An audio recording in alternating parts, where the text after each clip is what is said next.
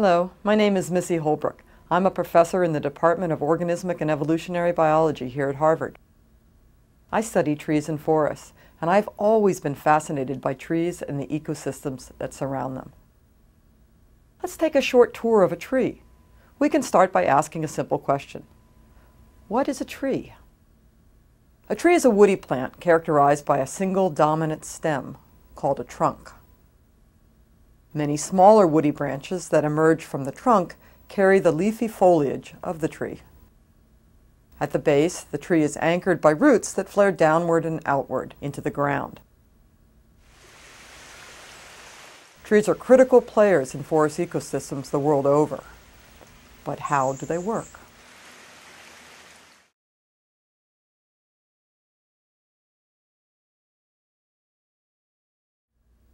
Leaves are the sugar-making factories that supply the tree with energy. The process of making sugars, called photosynthesis, requires sunlight. So the leaves are concentrated high up on the tree where light is abundant. To understand how leaves work, let's look inside. An outer layer of cells, the epidermis, covers the leaf. The epidermis has a waxy coating or cuticle to prevent water loss. Pores, called stomata, are generally found on the lower epidermis or the underside of the leaf. The stomata allow CO2, needed for photosynthesis, to enter the leaf.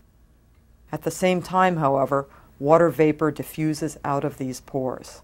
This is the reason that plants require so much water. Stomata can open and close in response to environmental conditions, allowing a leaf to restrict water loss when soils are dry.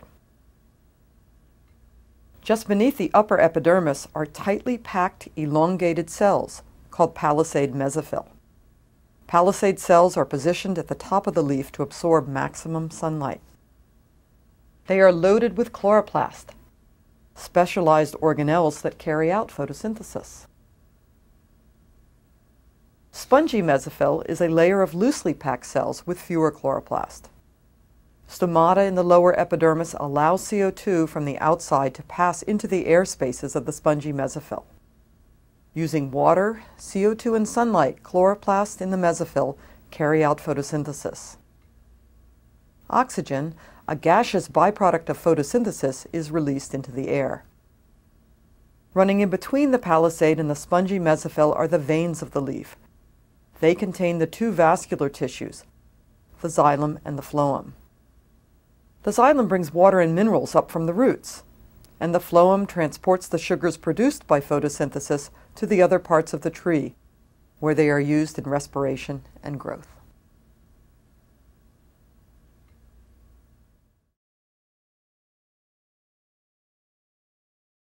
The trunk of the tree and its branches support the weight of the foliage. As they grow upward and outward, the trunk and branches help the leaves gain maximum exposure to the sunlight necessary for photosynthesis. The trunk and branches also provide a conduit for water and nutrients to travel from one part of the tree to another.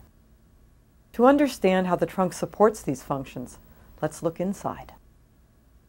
The bark on the surface of the tree consists of older, dead layers of woody tissue that protect the tree from damage, desiccation, and predators. Beneath the protective outer bark is living bark tissue containing the active phloem. This layer receives sugars produced by the leaves during photosynthesis and transports them to all other parts of the tree.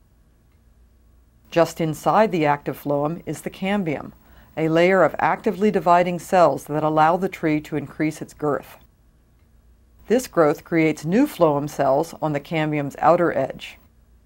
On its inside, the cambium produces a layer of elongated cells called xylem. As the xylem cells grow, the walls between them disintegrate. Their side walls become thicker and stronger. In this way, they form long, continuous tubes for carrying water and dissolved nutrients. Each spring, a new layer of xylem is produced. The old xylem ceases to function and eventually it becomes part of the heartwood of the tree. In a seasonal environment like New England, this process creates growth rings that reveal the age and life history of the tree.